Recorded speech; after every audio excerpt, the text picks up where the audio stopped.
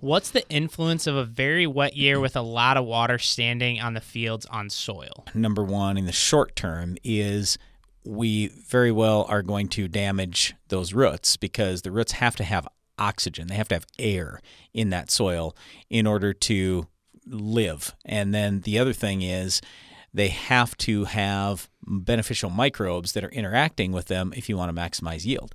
So if we kill aerobic microbes in the soil, they need air, they're aerobic, and we kill a bunch of the roots, we get a massive problem. So that's the biggest thing in the short term. In the long term, what we're looking at is we are going to start to deplete our soil health because now you're going to have less organic material in that soil because the roots died off. You aren't going to have as good of soil life out there, so that's usually why we say if you've had flooded ground, get some manure or compost out there. Use some biologicals. Just get something growing again as soon as you can. We need life in that soil.